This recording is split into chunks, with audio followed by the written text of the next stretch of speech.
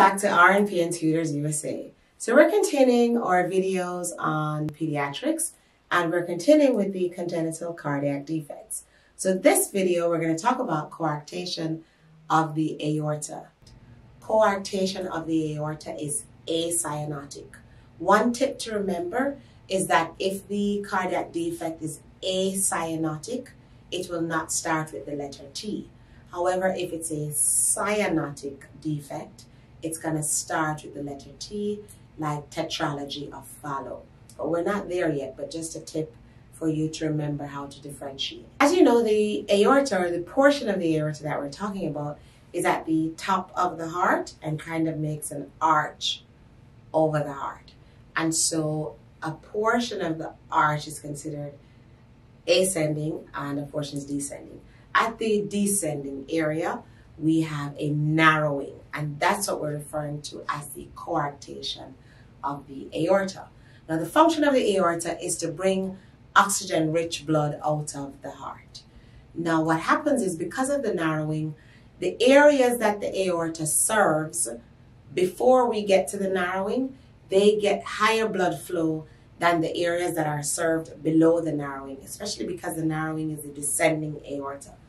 And so what happens is, in this baby or in this child, we will see that the upper pulses, blood pressures are higher. For example, they'll have diminished pulses in the lower extremities. They could have absent pedal pulses that have cooler lower extremities, for example. This one, again, is an acyanotic congenital cardiac defect. And again, what we mean by acyanotic is that the blood shunts from the left side of the heart to the right side usually. Or another way to think about acyanotic cardiac defects is that they do not produce a cyanotic child. They will still have possibly breathing difficulty or fatigue, changes in the vital signs as we're talking about, different pressures, but they will still not be blue babies. And so some conditions are considered cyanotic. They categorize them based on how the symptoms present, whether or not it's a cyanotic baby, it's a cyanotic defect, or whether or not the child is acyanotic in that they have some problems, but they're not blue. So again, coarctation of the aorta. So we have higher pressures before the coarctation or the narrowing, and lower pressures below. So how is this treated?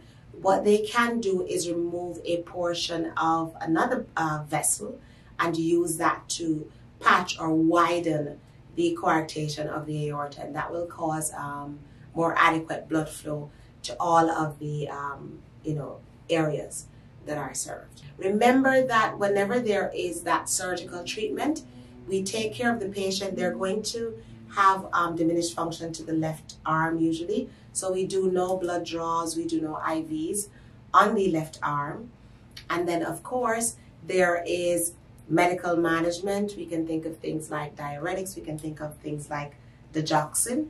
But again, no blood pressure, no phlebotomy, nothing to the left arm. Think of it like care of the patient who's had mastectomy, because of course, we don't do much to that arm. But the child who has coarctation after the surgery, after the correction, they may have chronic hypertension and may need to get antihypertensive medication.